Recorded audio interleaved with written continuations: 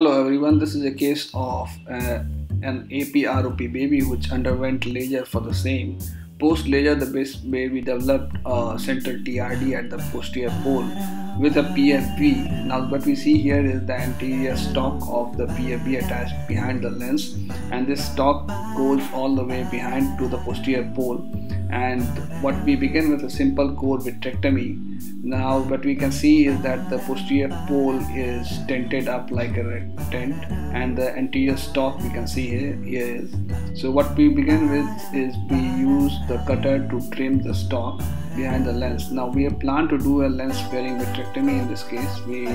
Now if we see it as a tent, then we want to trim all the ropes, that is the vitreous fiber that is tenting up this lens.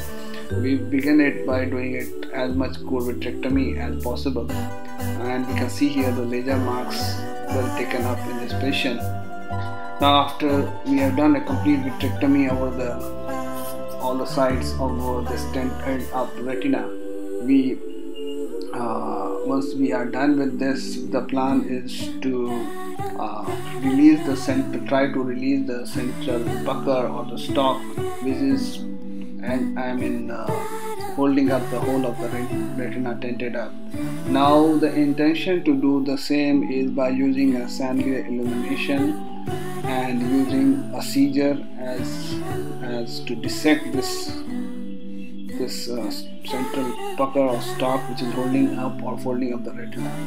This baby other eye was also presented with the same, and this is around this mismatch between the two eyes is around 6 weeks.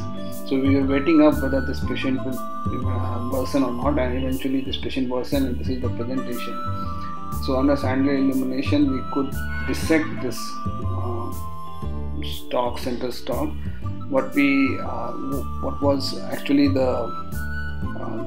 can see the limitation here is that at the posterior to the lens there is some amount of attachment, and that is hindering our clear view. So we have to manipulate the eye in such a way that we get a clear view. We also use the seizures to bluntly dissect through it, and once we have able to do it, we could see that we could find the correct plane under which we could identify that central pucker.